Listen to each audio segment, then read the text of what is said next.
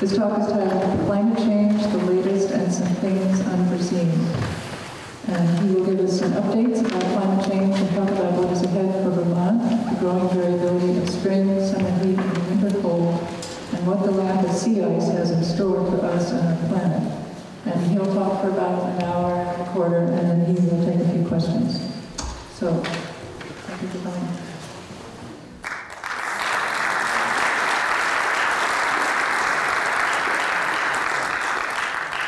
Thanks for coming out on a very snowy night, and not very snowy, but I think it's what we're all kind of hoping for eventually, right?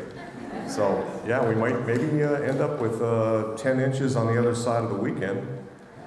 Little three storms coming in, so that would be nice. I know there's a lot of very depressed skiers and cross-country skiers and snowshoers like myself, and just people who like to have snow, and there's a lot of psychological reflectivity, you know, of the snowpack, and it just makes things a whole lot better, I think, especially when when the sun comes out. There's nothing like it, and of course we cherish snow, so bring it on. Well, my talk is going to be about some of the things that are new, a little bit of review. I also did a presentation for the Sustainable Montpelier, and I'm going to add to some of that and go over some of that stuff too, because there's a lot of interesting things going on in climate right now because of the way it affects weather, and mostly has to do with winter, and we're going to get into a little bit of that. I have a lot of slides, so I just want to warn you, some of that stuff I'm going to go through pretty quick. Some of it is a little tedious and I want to spend too much time on a few things, but other things will slow down and get the important stuff out of the way. So thanks very much for coming in, and we'll proceed. This is my disclaimer and attributes. You can see the papers there, the peer-reviewed papers. These are, of course, the researchers and the climate scientists, climatologists, various experts in different fields, and they do quite a bit of the work that, of course, we presenters talk about, and they're very, very important. Of course, being a climate scientist nowadays is not a real good situation psychologically. It's a little bit of a downer, I guess, but we need to know more and more and find out some of the feedbacks and what's going on, and that's what we'll be talking about a little bit. So the new normal. So, you know, you see the jet stream here, and that's part of what we're looking at. Some of the changes that are taking place with the jet stream beginning to slow down a little bit, and what that is caused by. But we're going to kind of do a little bit of a summary here as I go along. So this next slide here, I want to show you, okay, that is of course, the problem, but this is what that smokestack was producing, if you will. And you might notice that I have the mediums, the mainstream press talks about carbon dioxide levels too. Well, that's mostly what we end up talking about. But if you put all the greenhouse gases together, you come up with higher amounts, unfortunately, that have that interaction with sunlight that excite the little molecules and move them around and generate heat. And so that's the name of the game there. So as you can see, the carbon dioxide levels, kind of back to that, because it's one solid measurement chemically. The levels are the highest, of course, in 3 million years, and that's a long time before humans were around, for example. And the temperature is responding, although not evenly, across the globe. January 2020 is the 420th consecutive month in a row that has been above normal for the planet. So let's look back a few 100,000 years. This is the Vostok ice core and in Antarctica. And so basically what we're seeing is a corresponding of carbon dioxide with temperature. And carbon dioxide, of course, is very much linked. It's basically a thermostat to our atmosphere's temperature.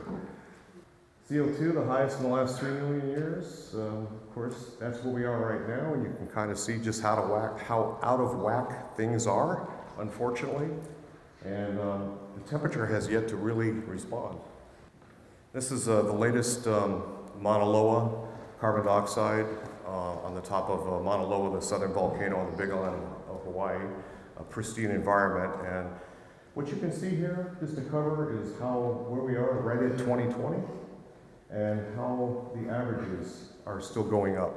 And unfortunately, they're not really stopping. They might even be getting a little more accelerated. Just how out of whack carbon dioxide is compared to what it has been. How do they know about all this? Well, they can take the bubbles in the ice core samples, take those little bubbles and do incredible measurements on that to find out exactly what the atmospheric chemistry was thousands of years ago. And hence they can reconstruct the temperatures. Sometimes they use proxies, but sometimes it's just straight right out of the little bubbles out of the ice cores. Well, I had to lead that with this, unfortunately. So this is the course that we're on, and you can see that we have a few choices here. Of course, the best case scenario is the green line here. The middle ground is maybe the way we were kind of trending up through maybe a decade ago or whatever. And we're basically on that red line, unfortunately. And we're going for the highest amount to put the most CO2 and greenhouse gases in the atmosphere, as if it's some sort of race, as if it's some sort of apocalypse. And this is the response. This is the temperature. So what we have two lines here. You're looking at the land temperatures of all the continents as measured, and then you're looking at the ocean temperatures. And you notice the ocean temperature warms a little bit slower because it's like boiling a pot of water. It takes a little while to boil that pot of water, so there's a lot more energy has to go into that to boil that, to get that going, compared to the air temperature. So the air temperature of the land is really rising. You can see the pretty steep curve. It's not 100% linear, it's not a straight line, but the averages come out to that. And there's a lot of course, noise in the system, and that's what we call, variation, sort of natural variation that we see with El Nino and La Nina and other cycles throughout the climate cycles throughout the Indian Ocean, the Pacific, the Atlantic, and so forth. So look back at 2019. This is the latest information, pretty much hot off the press. And 2019 was the second wettest year on record in the United States. The temperatures were above average despite the regions that were among the only cool spots on the planet. And it's been true, and we're going to get into some of the relationships as to why.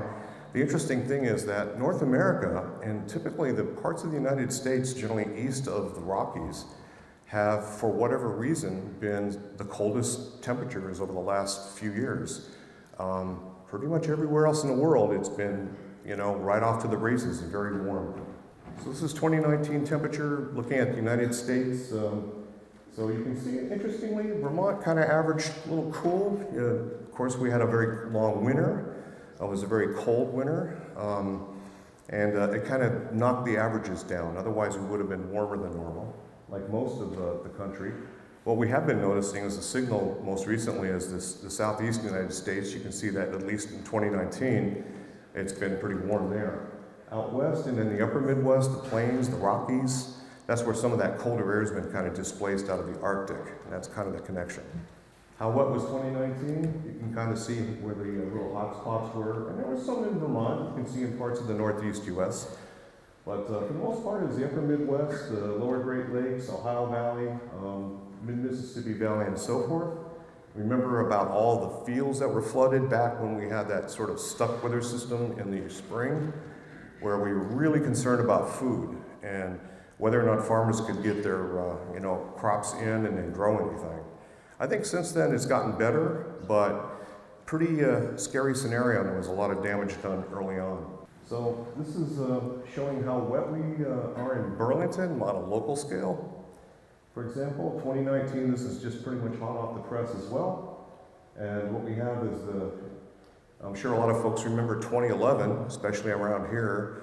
2011, of course, was the year that Hurricane Irene hit us.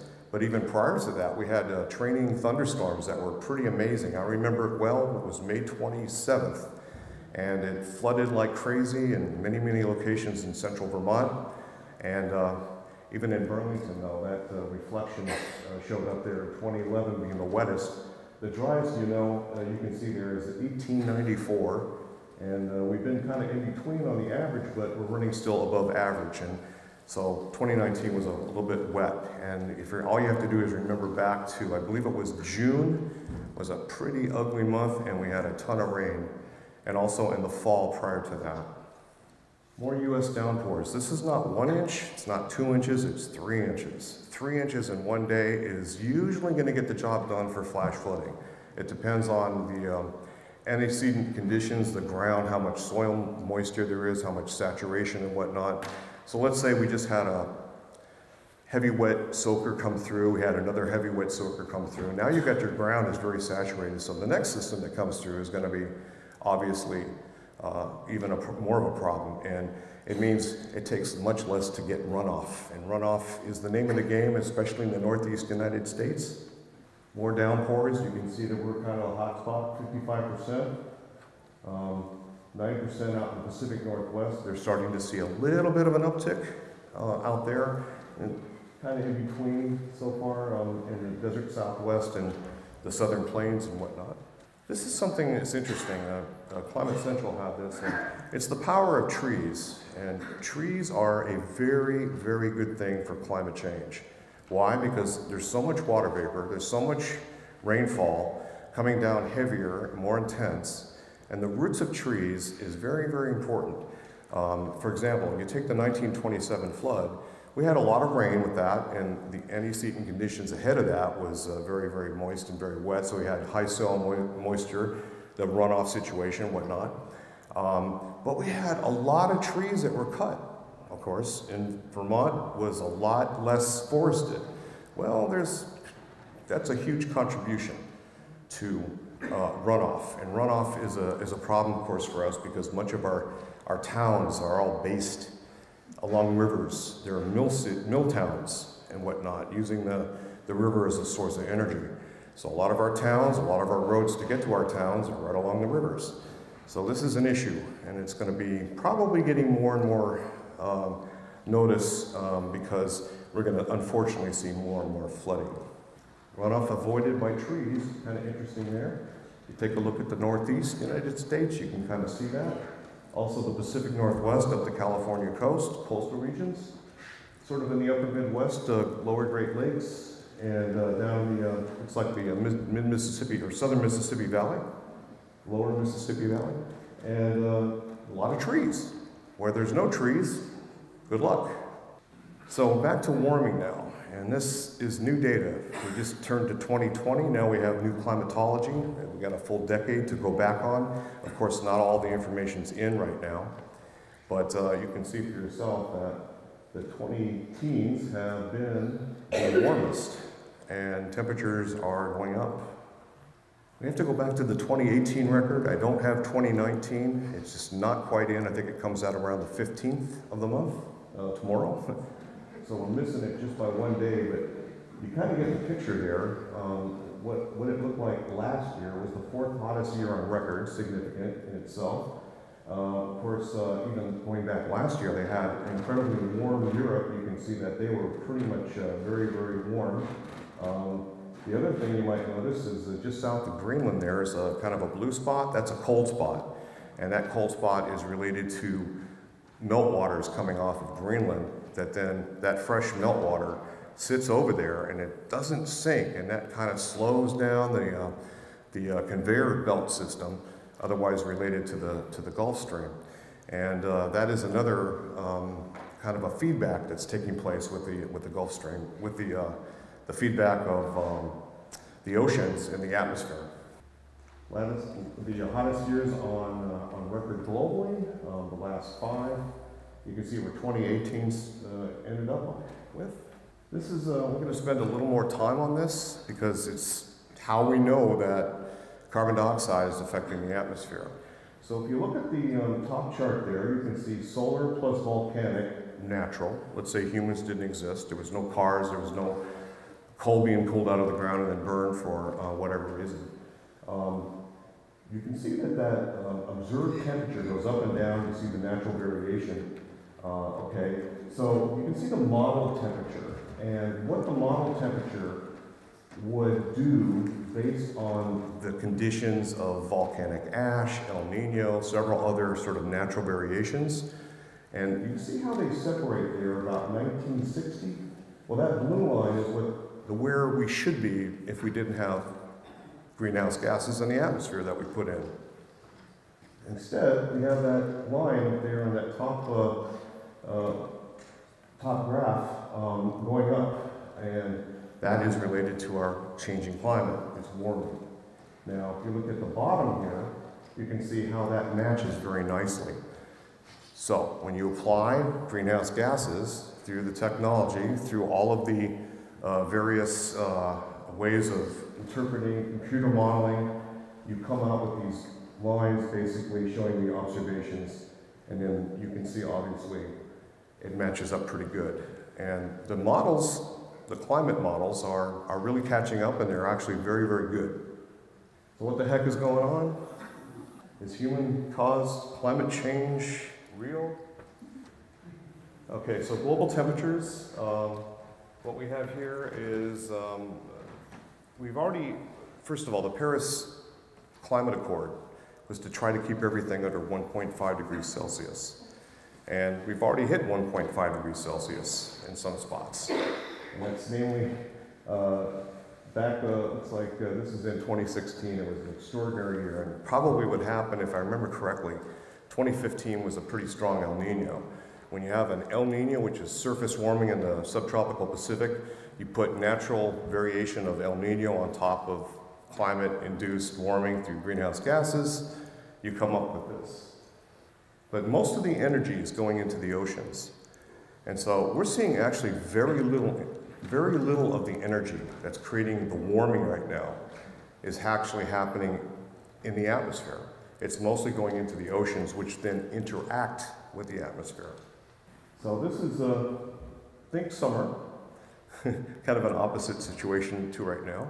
Let's say we had a great snowy winter and it was fabulous and we had tons of snow and then it all melted and out in, I don't know, pick a date, a week after town meeting, maybe the perfect situation. And then we got through mud season really quick and now we start to have flowers coming up, green grass. We're headed into summer. Those summers are getting hotter. Vermont it's as if Vermont has migrated to around Binghamton, New York. You see that? And then we have the highest emission scenario and the lowest emission scenario. And you can see how, if we continue on the course as business as usual, which we are, we're headed for, I don't know, northeast, either northwest Georgia or northeast, what is that, Mississippi? Alabama. They have great music in Alabama, and the barbecue is supposed to be excellent. Never been there myself, I gotta go. All right, so fastest warming seasons is not in the summer though, it's the winter. What happened over the weekend? We broke records, right? 60 degrees, 60 to 65 generally. Crazy stuff. So climate change is really affecting our winters much more than our springs, our falls, or our summer. And that's kind of the name of the game, that's the trend. So getting back on a local scale, just to sort of measure that out back to winter, what we're looking at here is the Lake Champlain freeze updates through 1816 through 2014. And note the diamonds. These are the little diamonds here. The diamonds, no reported freeze. So you can see the diamonds increased after 1944. We had more and more diamonds right up through 2008 and so forth.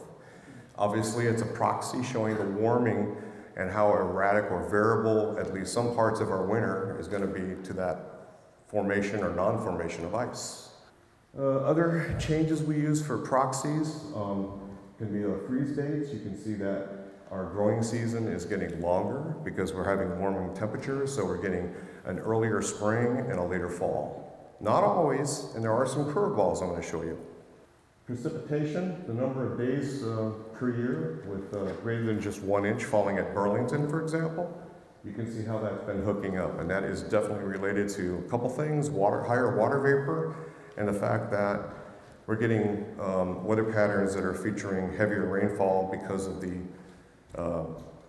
jet stream configuration, and that's related to the loss of Arctic sea ice. Occurrence of high flow in the Mad River Valley. on the Mad River itself. 10 more days per year, and that is projected by 2100. The crazy thing I've been hearing in climate is that the new 2100 is actually like 2050.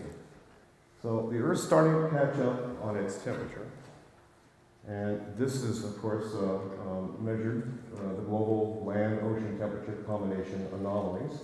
The red is warm, the blue obviously cool. And you can see where we got. And I want to call your attention, it's very interesting.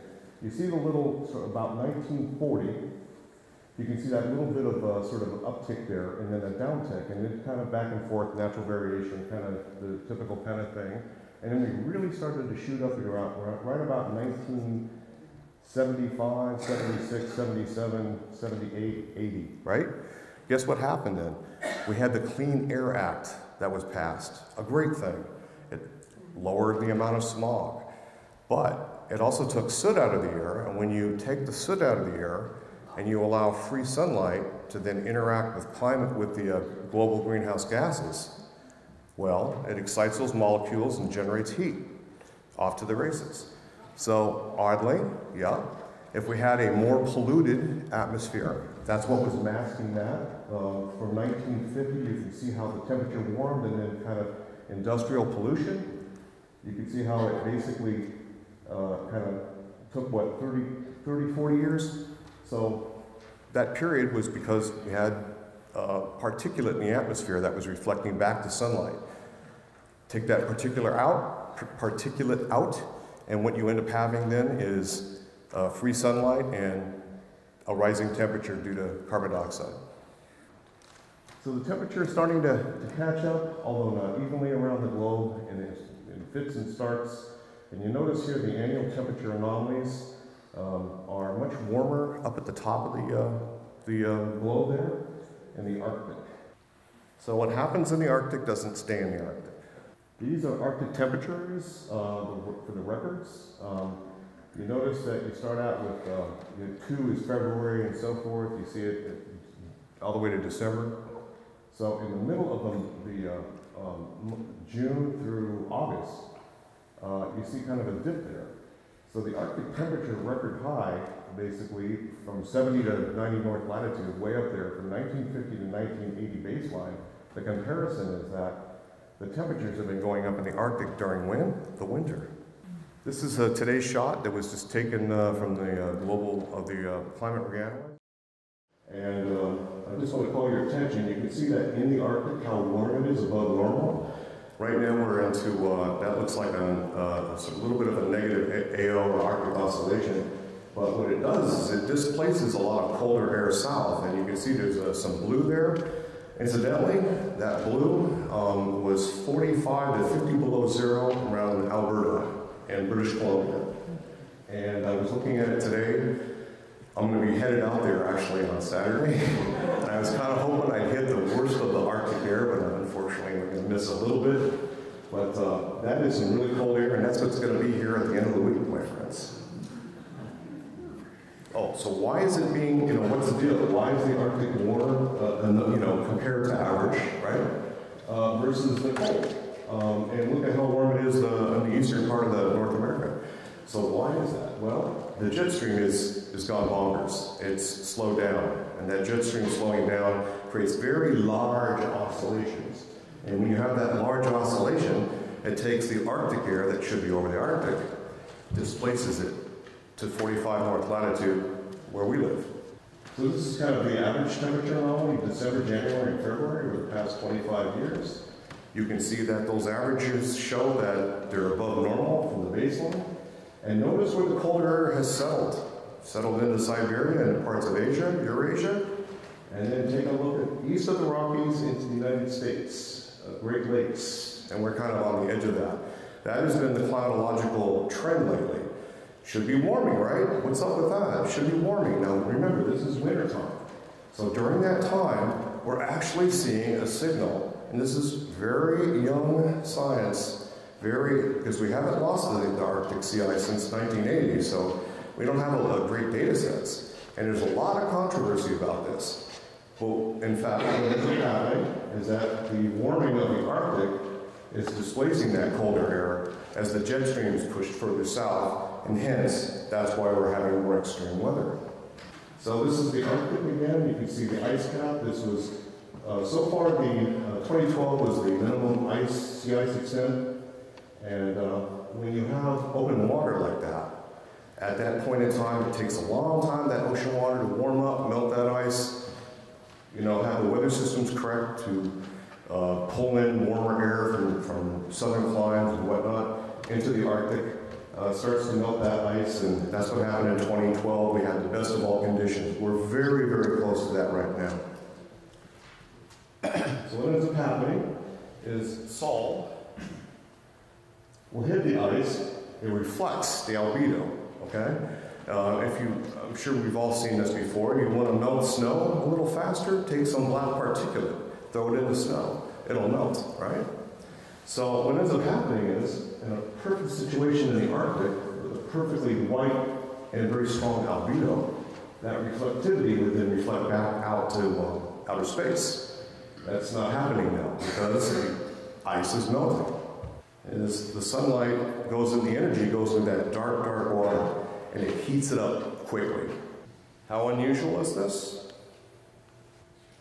And that's 2012. You kind of get the picture, but that's kind of a short-range picture. Let's look at even a longer-range picture. You see what I'm saying? Okay, so here's where we are right now, 2020. So if you take the light blue line, which is 2019, it's on the bottom there. This is January through December, the season. And you can see that the maximum ice in the Arctic is during when? February, late February, March. When do you think Mount Mansfield has its maximum snow? The snowpack builds up when? About the same time, right? Maybe a little bit later, elevation dependent. So then you go, when is our warmest time of the year? Well, typically for us it's June, July, August. A little bit offset there. It takes a little harder, a little more energy to heat the water, the Arctic Ocean. And so you see the dip, and then basically as we get colder, there should be more ice being made, right? So more ice is being made, but you can see that also the ice is at some of its lowest lows.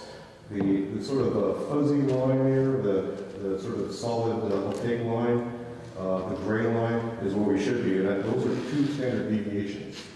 And we're around 3, 4, maybe about 4 standard deviations. That's pretty significant. So near surface air temperature in the fall, you can see that in the mid-latitudes.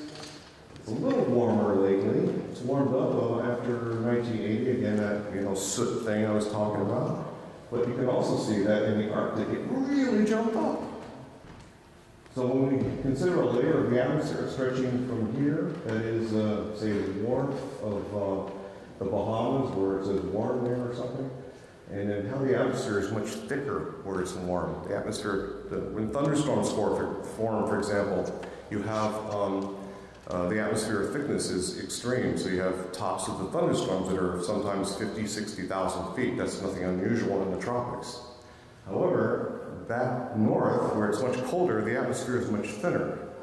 So it doesn't take as much, it's just the thinness of the atmosphere is part of what is some of the physics around this.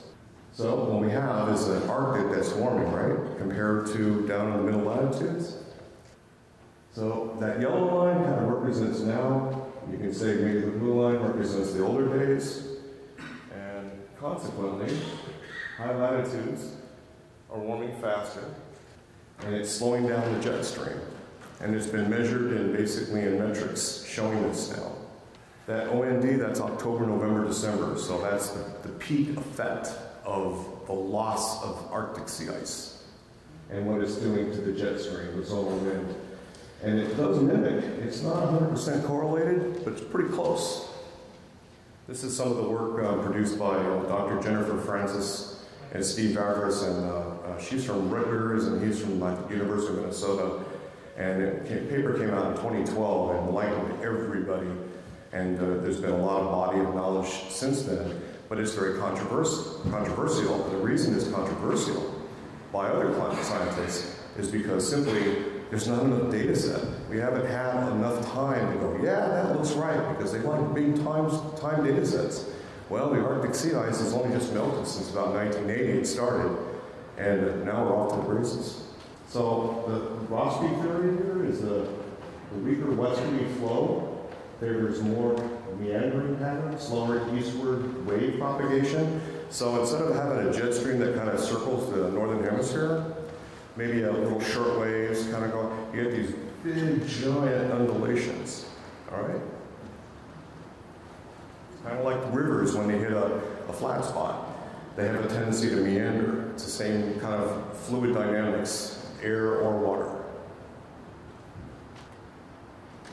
So the effects of AA is not Alcoholics Anonymous, but Arctic amplification. Arctic amplification is what's going on in the Arctic. It's warming at 2-3 times faster than the rest of the planet. And we saw that with some of those temperature scenarios.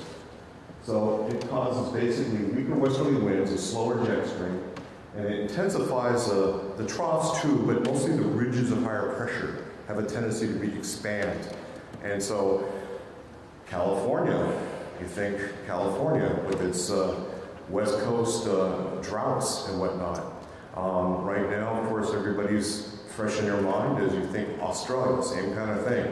Antarctica is doing the same thing now in the southern hemisphere as it's doing it in the northern hemisphere. It's been delayed a little bit. It was a little later start because Antarctica is a continent with land with a lot of 2-mile thick ice. And of course, the Arctic Ocean is just an ice cap, and it's very thin in terms comparatively. So as the high latitudes warm, middle latitudes, you get this sort of thing. And that's what we're seeing now. You see how those ridges are expanding further to the north? And that basically makes this. And this is why our weather's all screwy. So an example from Jennifer Francis, basically showing a ridge along the west coast. Let's think of it's called a Pacific North American PNA plus. When it's negative, there's a lot of storms coming into California. So in this particular case, the jet stream would ride north, and all the moisture from really the Pacific would ridge up into Alaska. And in California and the West Coast would be under drought conditions if that stayed there permanently. Nature's carbon tax. So that's kind of what we're getting right now. There's a budget of energy, there's a budget of carbon, and we're sort of undergoing that right now. But you can see that 2019 is not the worst, but 2008 was from 1980 to 2019, the year to date, that's the billion-dollar disasters. You can see that we're not at the worst, but still pretty bad at this point. And of course, it does things like this and affects us here in Vermont. Selective climate anomalies. Now, some of these I'm gonna go through really quickly, but this is just for the month of January. They have the month of February, but they stopped. I hate to say it, but I think it's political. It means the data, they're just kind of putting the clamp down on it. Maybe I'm wrong, but I'm suspicious. They should have had March, April, May, June, July right now, but they don't have it. So one of the things I want to call attention to right here, you can see all these little red kind of ball things. That's temperature records. Take a look at that across the world. A lot of places seeing that. Antarctic sea ice extent, you can see, or Arctic sea ice extent up there in Greenland, Iceland area there, and so forth. So keeping that in mind, of course, this is January 2019. The top climate hazards, as we head into 2050, 30 years from now, you can see that basically what we're looking at, our problems are precipitation. Our problems are probably a little bit more included in that would be severe weather and erratic winters and maybe very large blizzards, very large snowstorms that we haven't seen yet. The kind of snowstorms that might have infrastructure problems or barns collapse and this kind of thing. Think of the St. Valentine's Day storm, how much snow fell. We're seeing more of this across the planet. Why? Because there's more water vapor, check that box. There's also screwy jet streams. And sometimes these jet streams cause much slower moving storms, and if that storm is unloading over you for a longer period of time, it's going to be more extreme. It's going to break more records. It's going to unload more water or snow. So we're going to go month by month here and just kind of visit along here. So remember back, this is overall 2019, so I haven't gotten that point yet, but California, the big deal. Most of the concentration, more or less in the kind of the middle part of the country, east of the Rockies for the most part, but not so much in the northeast United States. We haven't really seen a lot of really bad climate disasters here. It's been just a little to the west or a little to the south, major flooding, figure Iowa, the things that happened in the spring, for example, or think about the California wildfires compared to what we have here in Vermont. We complain about 65-degree temperatures and a loss of snowpack. And of course, it ruins the economy, it makes us upset, but it doesn't burn your house down. Okay, this is the month of January. We're going to kind of roll through these kind of quickly. You're going to see a lot of these here. We got 11 of them, I believe. And you might keep an eye on Alaska. Bering sea ice extent, second lowest on record. Record warm temperatures along the west coast. Because of that, that's feedback. And then you're looking at craziness. Okay, you're talking about record warmth and loss of sea ice. And then you go down to Arizona, snowiest single day on record in Flagstaff, Arizona. Displacement, screwball jet streams, bizarre extra moisture, more to go into snowfall just because the temperature is below freezing. Warmest March on record for Alaska. Earliest 70-degree temperature in Alaska on record. Meanwhile, major winter storm, early March, over a foot of snow across Connecticut, Rhode Island, and Massachusetts. You see a pattern here? Kotzebue had the warmest April on record. Tanana and Kuskokwim rivers had their earliest ice breakout on record. And then you're looking at Seattle, April record, 12 consecutive days of rainfall. Why? The jet stream got pushed south, picked up that Pacific moisture and pushed it in, right?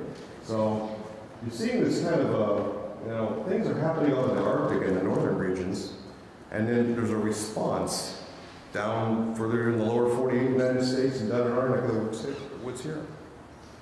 So we're into May, and look at that, Alaska again, 6-1 May for Alaska. Part of Southwest Alaska, an extreme drop for the first time in more than 20 years. Meanwhile, we're looking at record-setting heat wave in the southeast United States, earliest 100-degree day on record for many locations. In June, here's one for you. This is a little anomalous, I guess. That is, you can see that in the Montana, Idaho there. More than a foot of snow fell across parts of the northern and central Rockies on June 20th through the 22nd. Wow. But it's high elevation. Things can happen in high elevation. Still. And then severe weather, flash flooding, June 20th, parts of Pennsylvania, New Jersey, Ohio, and Illinois, and so forth. Also keep your eyes on Hawaii too. They've been having very ups and downs in terms of stuff going on over there. So, for example, Hawaii, sea surface temperature departure from average above across the Hawaiian region remains well above average for July. That's why some of those hurricanes that form off Mexico are now making it pretty much on a regular basis, either a little bit to the south of Hawaii or sometimes to the north and sometimes right over it. So that's another issue. That's a climate change relationship because of warmer sea surface temperatures. You got Tropical Storm Erin off the east coast there in North Carolina and so forth. And then still looking at Alaska, second warmest summer on record for Alaska, amplifying the drought, blah, blah, blah. Let's see, the northeastern interior sections, and of course it contributes to what? Wildfires. So in September now, as I recall, September around here was about one of the more fabulous Septembers. Everybody remember that? We had great weather in September, generally. So northeast, no problem. Let's look at the other places. significant winter storm that brought up to 4 feet of snow and blizzard conditions to part of Idaho, Montana, and Wyoming during September 28th through the 30th. Anybody have an idea as to why? I'll tell you why. Because it was Arctic air that was to play southward. And again, it caused near 45 north latitude, we had more storms going on. Okay, we're in October, and kind of just more of the same. Keeping our eyes on Alaska, and also, let's see, Hawaii had Honolulu, Lahui, had their warmest January through October on record. That's interesting, because it takes a lot of energy to heat up the Pacific Ocean way out there off in the middle of the ocean, basically. So that's a significant deal to get that kind of energy to heat that, to produce that kind of a record. Okay, we're getting close to the end here. Let's see, we have, this is November. Remnants of Tropical Storm Raymond. We got Puerto Rico remained drought-free during November. A small area of moderate drought emerged in early December. They had been getting really bad drought there. Of course, that followed the tremendous Hurricane Maria a couple of years prior. Poor Puerto Rico, they've been just, and then they get seismic activity, you know, and earthquakes, and they're just getting it all ways. But notice strong low pressure system, the nor'easter off the east coast brought coastal flooding, beach erosion, North Carolina Outer Banks to New England, ice, snow to the northeast. That was November 17th and 19th. And yes, our November was like our winter, and ever since then it turned. So this is mean temperature percentiles, and what we're looking at here is January through December, the entire year of 2019 and so forth. Looking at precip, that's what it looked like. So it was a winter year for us. So some of these correlations are related to how warm the Arctic gets. So they went back and they did a study, and this is just one part of the study, but what it shows is every time the atmospheric cap, the polar cap we call it, the heights, it takes warmth to create those heights to rise, just as we were showing you that jet stream squirrely thing with the 2 lines and how it's been rising because it's warming much faster in the Arctic. Well, that warming has also been correlated with each one of these extreme weather events. Pretty amazing stuff. So there is some kind of correlation going on there. That's why what goes on up in the Arctic doesn't stay there. So here's some of the emerging mechanisms. That's, why is it getting cold in November? What is up with that? Well, Dr. Judah Cohen of MIT, Atmospheric Environmental Research, I believe it's AER, has been working over the last, I would say, decade and a half on trying, his whole thing is to try to predict the winter, long-range prediction. And what he has discovered is that there are mechanisms that are related off of Siberia in the Arctic Ocean there, that when snow is basically, it's called the SAI, when Siberian, I forgot what that means. It's an index. And what it means is basically when there's a lot of snow in Siberia during the month of October, if it happens fast, his winter prediction is that we're going to have a tough winter here in North America and some parts of Eurasia, etc. If that snow laid down during the month of October only is slow, we're going to have a warmer than normal winter. Well, this year it came out really on the edge, 50-50. We kind of had that sort of thing going on in November. Now it's kind of toasty, but we might be going back into a colder cycle now. So this emerging mechanism basically goes like this. AA is Arctic amplification, meaning a warm Arctic, okay? So you get earlier snowfall along the coast. This promotes a trough of lower pressure. That wave energy transfers to the stratosphere above the troposphere. So where our weather is basically located, where airplanes fly, even the high jet stream, that's all in the troposphere. You get above the tropopause, it's roughly, depending, it goes up and down, just like we talked about atmospheric thickness. Well, typically it's above the jet stream levels, where the stratosphere is, okay? So that's the top or the ceiling of all the weather. So up in the stratosphere, we also have a thing called the polar vortex, over the pole. And when energy is reflected from the ground through the troposphere into the stratosphere, it does this. Basically, the polar vortex is weakened. That's in the stratosphere. And then it weakens the polar vortex down below in the troposphere. It's like a boomerang effect. It takes about 2 weeks to a month. And you get a weightier jet stream. That weightier jet stream promotes a weaker polar vortex at the surface in the Arctic. That releases all that cold air. And guess where that cold air goes? Through Alberta, east of the Rockies, the Canadian Rockies, and so forth, and right into sometimes the upper Great Lakes, sometimes right into our neck of the woods. And typically when they get cold in the Great Lakes, we'll probably get cold too. And so that's the mechanism that he discovered with his long-range forecasting. Judah Cohen. He's brilliant. Okay, and that mechanism affected us last March. This is Lake Champlain, landlocked. Remember I showed you all those diamonds about open ice? We got a new curveball going on. That new curveball means our winters may be actually getting colder. Shocking. What's this global warming thing? No, it's because of the global warming. So if you connect the dots, it basically is all that energy going to the ocean is melting ice. That causes energy that reflects up the stratosphere. That energy in the stratosphere weakens the stratospheric polar vortex, which then boomerangs down, takes about 2 weeks to a month, weakens the polar vortex, releases all the cold air, which is now coming through Canada right now. I showed you Alberta. That's an example of it. And it's headed our way, and it will be here late in the week. That is exactly what's been going on. And that's what happened in March 1st, which there was no ice, all the ice rather. There was completely no open water on Lake Champlain.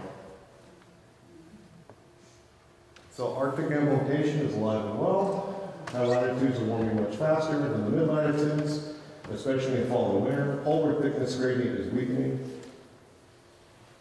You get zone mean flow at 500 millibars, which is about the cut halfway in the troposphere, if you will, at 18,000, 20,000 feet, which is a kind of halfway point is what you use as a measurement, 500 hectopascals or millibars. It weakens. The flow meanders more. Peaks of ridges are elongated northward. The work for Jennifer Francis is done, Steve Harris. You're getting these up and down motions now, this sort of configuration of the jet stream that's kind of crazy. More amplified Rossby waves should progress eastward more slowly and increase the likelihood of blocking. When you get blocking, storms come to a halt. Uh-oh, what happens when a storm sits over you for days? Think Hurricane Harvey. See the connection? Weather conditions are more persistent. Let's say it's a ridge of higher pressure. That ridge of higher pressure is going to produce what? Drought. So, unfortunately, greenhouse gases warming the atmosphere, messing with the configuration of the jet stream, is causing simultaneous droughts and simultaneous flooding, or simultaneous big snowstorms. Increased probability of extremes, cold spells, heat waves, flooding, prolonged snowfall, and drought. Greenland ice melt 2019, this was this summer. You can see that the 1981 to 2010 median was the dashed lines there, and then the 2019 melt percentage. You can see how just extraordinarily lots of melt, lots of water runoff, right? That's what it looked like on the edges there. It was kind of melted back. And then again, this is January 1st to August 13th. And this is quite amazing because the greenhouse is it's a big continent, really. I think if you consider it an island, but it's the number of melt days have gone up a lot. So much so that they actually have little tiny forests on the edges now of Greenland. And I think they've been there before. It's part of the oscillation of natural variation. But those forests, because of our screwball jet stream and blocking areas of higher pressure, have caused forest fires in Greenland. And lots of runoff. Okay, back to a little bit more closer to home here. So, it's weird, it's crazy to say this, but because of climate change, we might be seeing bigger snowstorms, and actually, those years that we have the setup right, fabulous snowfall. Colder winter, fabulous snowfall, but our winters are not consistent. There's no persistence to them. There's these ups and downs. Again, that jet stream moves along eventually. Cutoff low gets kicked out. The next one tries to set up or whatever. And so there's a lot of variability. And so the name of the game with our winters is going to be variability. It's going to be one year is going to be totally different than the next, or say 2 in a row, this kind of thing. And this is the trend of what's going on. Again, what is it related to? The loss of sea ice. This is a little bit bad.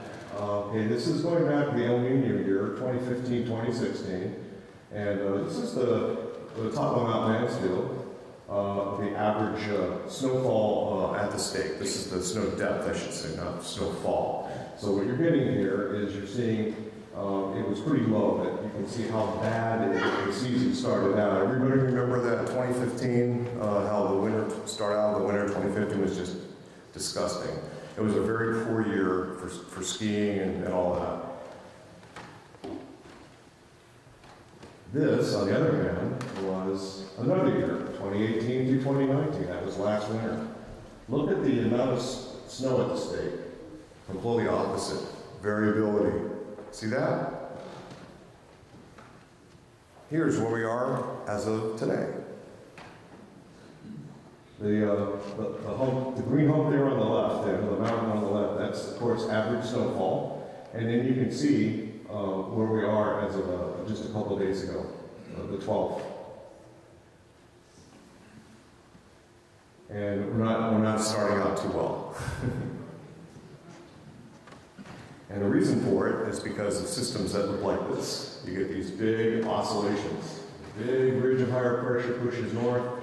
Downstream, it produces a big trough of lower pressure. Sometimes it cuts off in the jet stream, and then you get that business. And this particular stuff typically ejects energy over the flat ridge, and that's also how we get ice storms. It's not a good setup for us. So in general, this is, you might notice, this is the extreme weather events across the world caused more than $100 billion worth of damage in 2019. But we can't do a carbon tax. I find that really funny. Notice it's the fires, 25 billion, California, October to November. 12.5 billion in the Midwest there, that was, what was that? The floods. That was in spring, March through June. And then you've got other various types of weather. And then in Asia, you're seeing the same thing. It's costing a lot. It ruins infrastructure. Magically, people think that, just global warming, we can't do anything about it. It's too costly. You can't do anything. It costs too much. Well, that's what's going on right now. What is the logic train, I would ask? What is the leaders? What are the politicians? What sort of logic train are they using? That's Mozambique. Tropical cyclone Ida. A lot of heat going on in Australia. I'll get into a little bit of that here a little bit later on, but we're getting closer.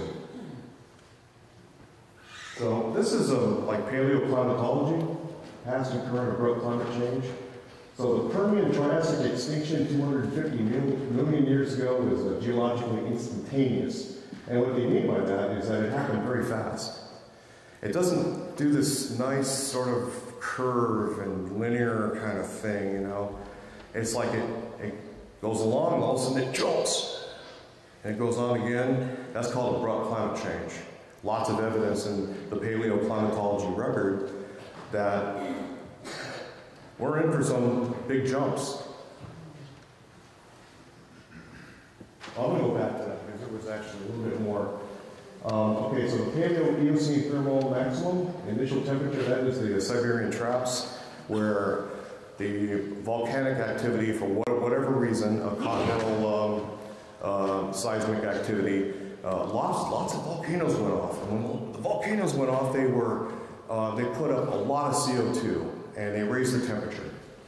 Okay? They raised the temperature 5 degrees Celsius. 56 million years ago. They may have been over less than 2 decades in terms of the abrupt climate change that took place then. It caused, I think, the 5th mass extinction. And then the additional rise of 2 to 5 degrees Celsius is projected over the next 80 years. That's according to the IPCC, back the latest data that came out in 2014.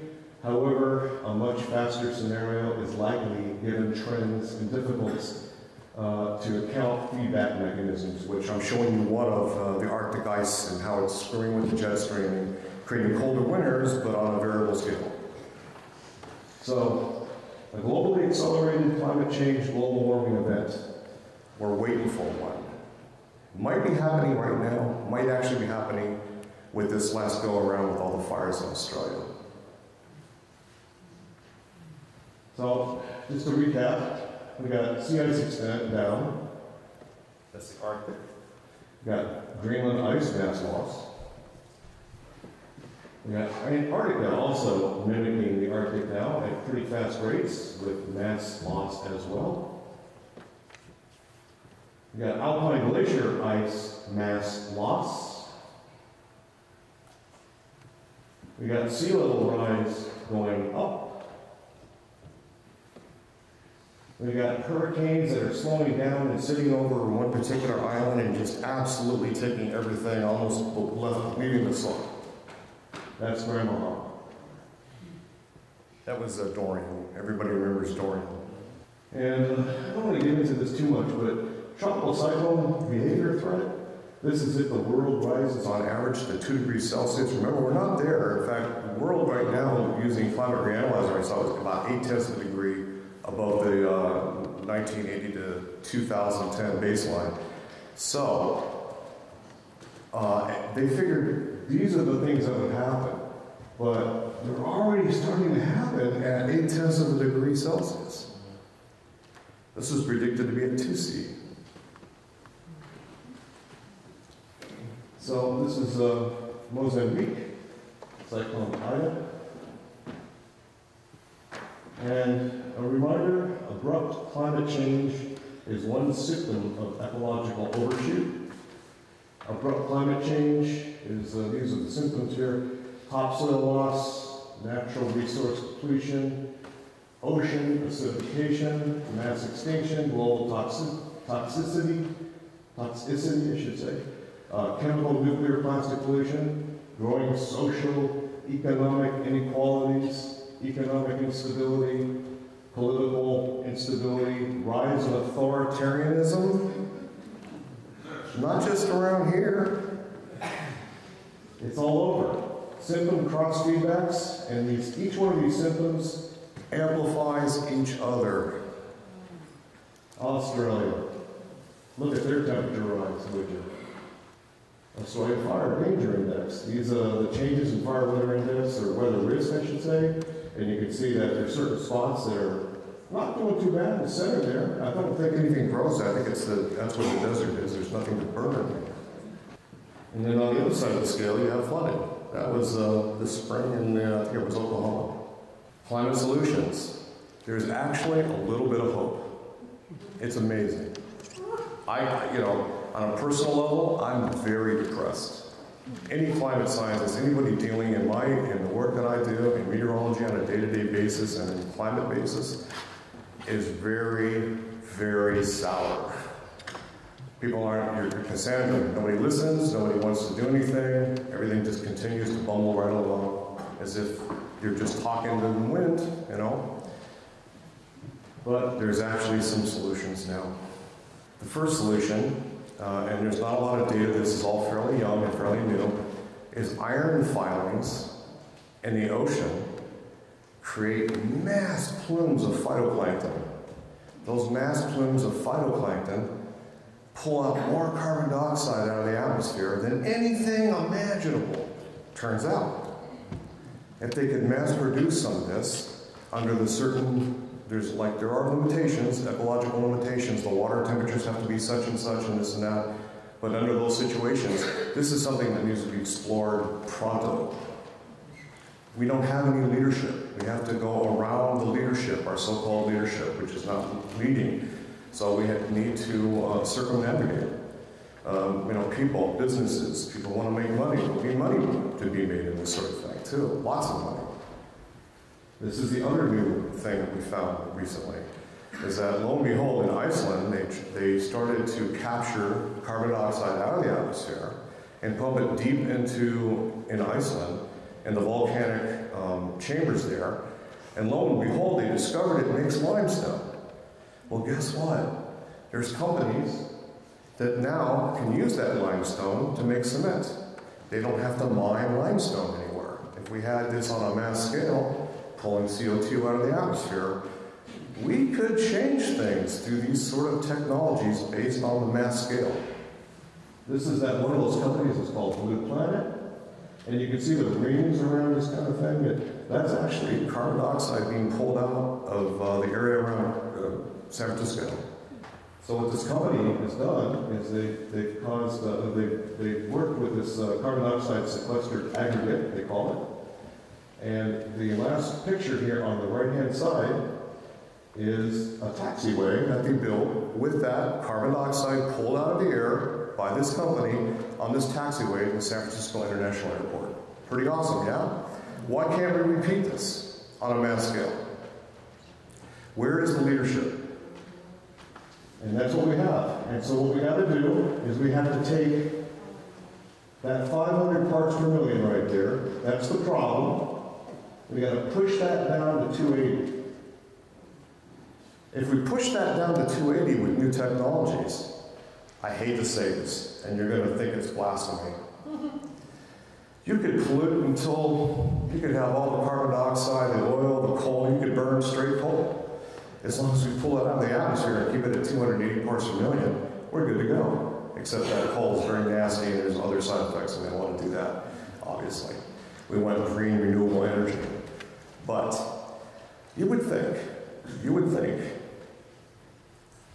that the fossil fuel industry would get behind some of this so they can continue their business model.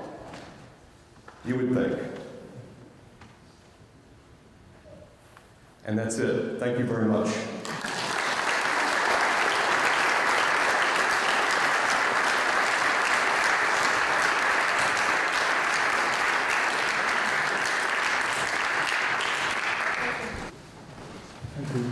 Thank you, Roger. I had a question about the Gulf Stream.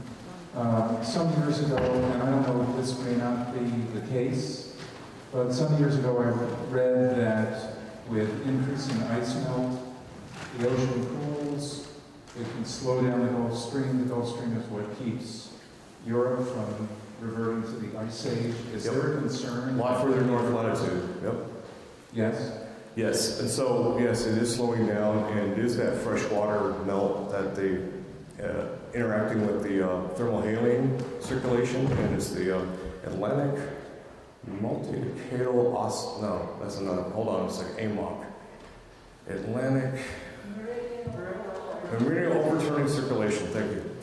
Okay, so that conveyor belt goes not just in the Atlantic though, it goes all over the place, all near Antarctica, it cuts all over the place.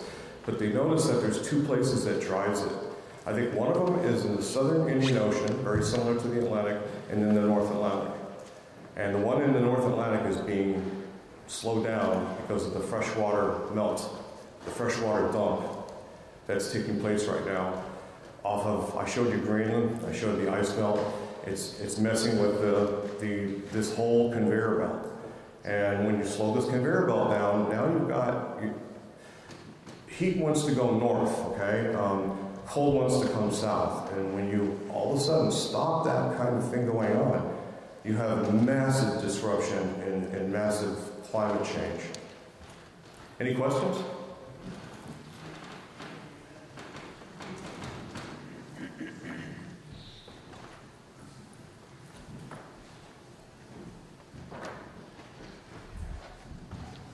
Hi, Roger. Hey. Yeah, good work, good stuff. I mean, good stuff to be bad stuff. good way of presenting bad stuff. I don't know how to say it. Yeah, good bad stuff. A lot of the geoengineering that you mentioned toward the end presumes that we have some breathing room. And that breathing room has been decreased with each half-decade. So climate scientists were saying that the worst effects of climate change would be occurring about 2100, then narrowing that 5 years ago to 2050, narrowing that now to 2030. Yeah. And I'm just made a quick list of some other linked effects that we were talking, and one of them is because the Greenland Sea, the Greenland ice sheet is melting so quickly, astoundingly so, in ways that no one could possibly have predicted, making people shake their heads in disbelief. That water is flowing out the west side of Greenland into the Labrador Sea. The surface temperature of the Labrador Sea, as you said, is much warmer. But what also happens is that as storms come off North America, as you've seen, they reach this somewhat warmer than normal sea surface off Labrador and Newfoundland, and they ramp up. They do what hurricanes do, only this is in the North Atlantic. So there are these enormous heating, low-pressure systems which park themselves south of Iceland. Yep. And those low-pressure systems, like there's one going on yesterday that was just devastating Ireland with 16-meter waves and gusts up to 60 miles an hour, not called a hurricane, but with a low pressure at the center that was lower than many Category 1 hurricanes. Oh, yes. Yeah, and this particular storm, like every other one like it that has preceded it, because low pressure systems are counterclockwise, they rotate. The warmer air from the Iberian Peninsula, Spain, Portugal, Morocco, is pumped right into the Greenland interior. As a consequence, the Greenland interior spikes up during those storms 2 to 3 degrees above normal centigrade. And melts more ice. And melts even faster. So there's a feedback loop that wasn't mentioned. And then you have the overturning that has been absorbing the surface over heat, that has been taking it down to the bottom of the ocean on our behalf, meaning on the human race's behalf, for the last 6 decades. The bottom of the ocean has been a bank that has been storing heat that was generated at the surface, and as a consequence have kept our air much cooler than it would have been if this overturning didn't occur. I mentioned to a major climate scientist in England last year that it seemed like the ocean had run out of room to store extra heat, and as a consequence, starting this year, the ocean's surface average temperature is now a degree centigrade higher than it was for the first time in history. This surface heat, unlike air heat, is much more dramatic in its impact because, first of all, a lot of that ocean that is being warmed is further north, and the shallower parts of the Arctic Ocean above Siberia in particular, which were kept below the freezing point and actually below the freezing point of methane. Suddenly methane is being released in very large quantities from the Siberian Arctic.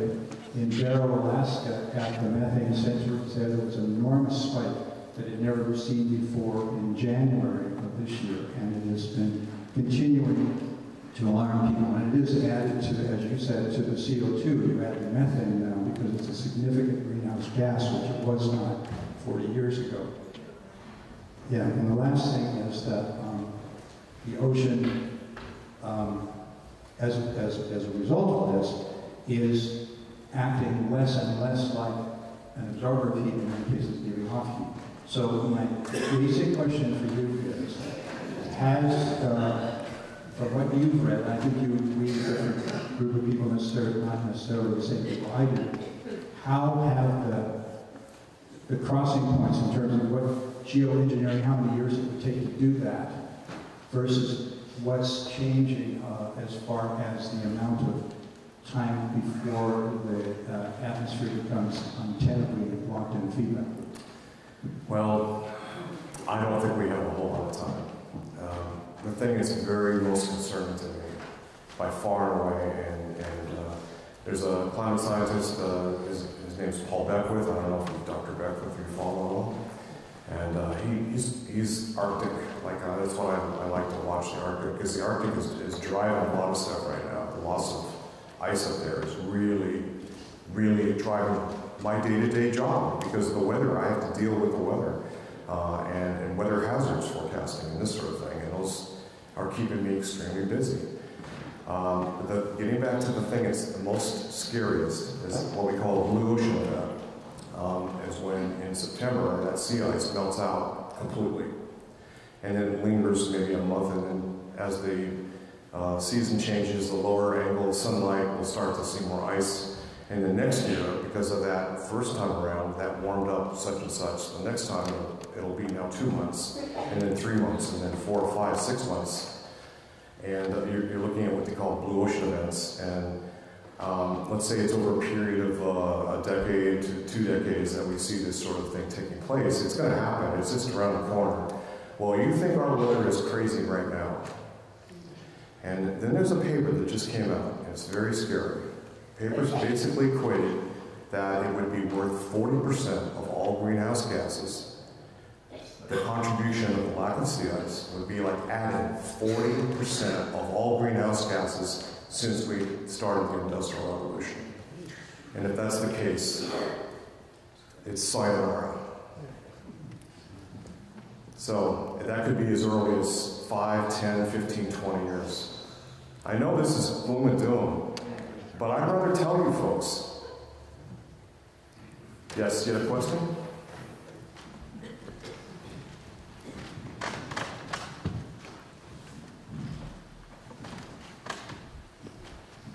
Well, thank you, Roger, for all the facts and so my question to you as a scientist is that there's a part of the human community that believes we're in the Anthropocene and believes that that's a good thing. That in some ways that it's almost a manifest destiny of us to get to this point, and that our technology will enable us to continue. So this is clearly the atmosphere is in it. It's going into entropy because we put too much carbon dioxide in the atmosphere. And it's not by accident. We've done this intentionally as a human species. And so I think the discussion needs to be is, what is our relationship to that? Now, the atmosphere is doing what it's doing because it's the atmosphere and we have no control over it. But what is it that we can do as a species, besides the geoengineering, which is a Band-Aid effect, to make some choices about lifestyle, Sure. about economy, to mitigate that? Sure. So, I mean, we want to do everything we can individually. We want to drive less. We want to do all the things we can do individually, recycle, try to stay away from plastics, not do straws. But these folks, we have to really get real on this. These are nickel and dime things. We need massive, large, heavy-scale industries to change. If they don't change, all this stuff that we're doing is a joke. And I'm sorry to say that, but it helps. And maybe it makes us psychologically feel really good about ourselves. But if we don't get the pitchforks out and get some change going and some leadership, everyone talks about existential threat. I'm looking at the threat, around the corner here. And everything that I'm seeing is on a daily basis. There's just more and more and more and more. If we could get, like I say, mass scale, what people make lots of money on doing that mass scale, since this is a capitalistic system that is driven on, unfortunately, greed. I'm just going to speak real here, okay? We're either going to have to change that model, or we're going to have to use greed to dig ourselves out of this hole. If anyone has any great ideas, you need to talk to people and get that out in the open.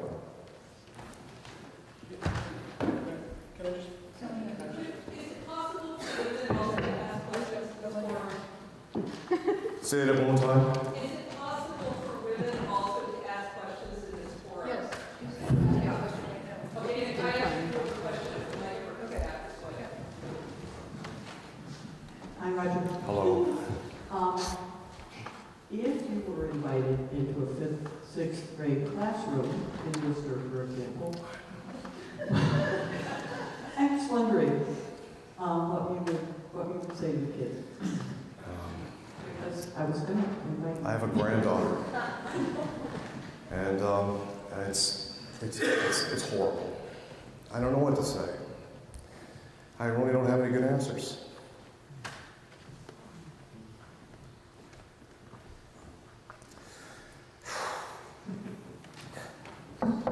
All right. My world, as I look at weather every day, and the things that I see, freak me out. And when I see young children knowing that their lifespan is not going to be that long, and you think that I'm exaggerating, if you want to think that I'm exaggerating, maybe that's more power to you. I'm just, full of it here. This is all just nothing. But I don't have anything good to say. I'm very, very worried. We have no leadership. We have a dysfunctional political system. It's based off greed and donors, the greediest donors who can get the more greed. And until we change things up, I don't have anything to say. I would love to have optimism. I'm going to go home and I'm going to watch a debate and hope that one of those people win, for one thing, namely one of them. And if for some reason that doesn't happen, I figured that the election of 2016 was good for about 1.5 meters of sea level rise. Something like that.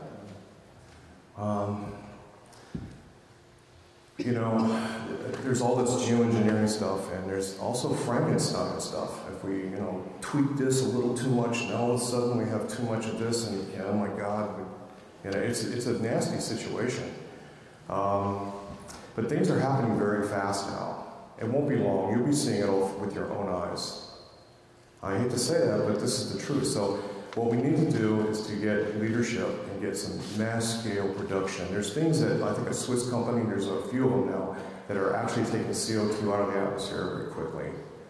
And some of them are using that, they're storing it, storage capture and limestone. I talked about the cement. Why aren't cement companies now looking into this and saying, hey, we can save the planet and make cement, and we don't have to mine it, and we don't have to pay for that. So this is what we have to do. We have to start thinking out of the box, because our leadership, we have to circumnavigate these people, because they are going to kill us.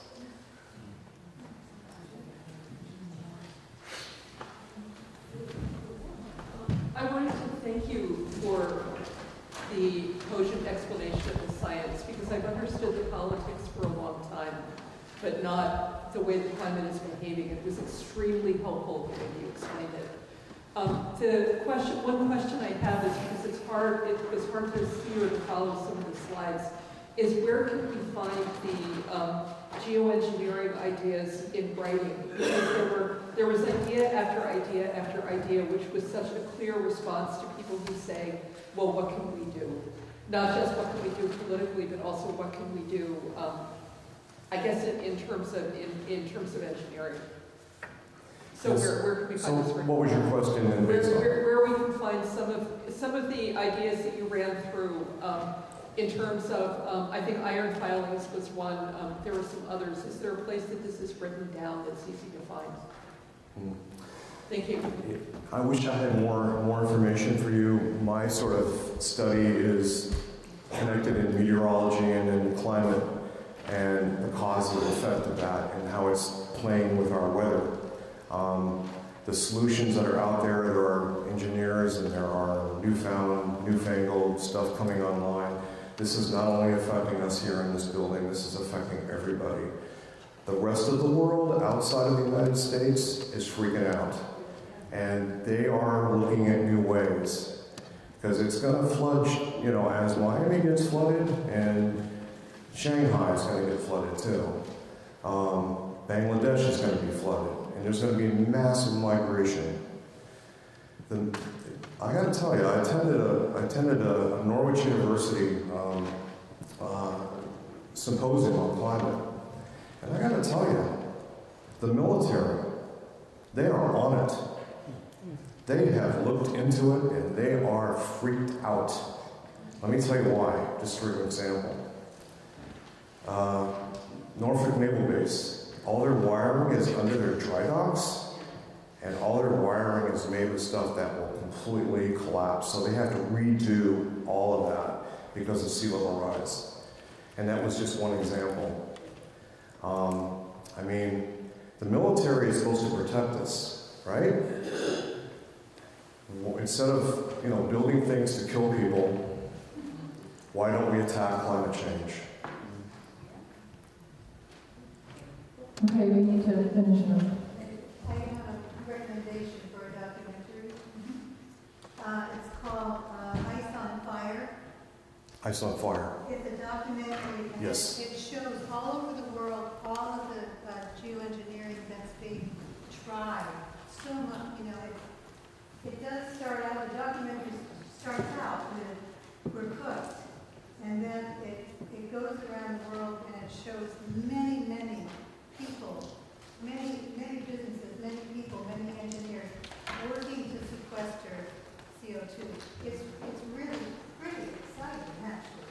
I mean, why we're not educating some of the companies and these Money. people? Why are we not educating them and saying, hey guys, look over here? I was just going to say my last, everybody says, oh, it's those climate, the science of climate, and it's all the scientists and this and that. It's really not that. It's not the climatology or climate science. It's a psychological illness that is throughout this planet that puts greed and profit over life and sustainability. What does that say?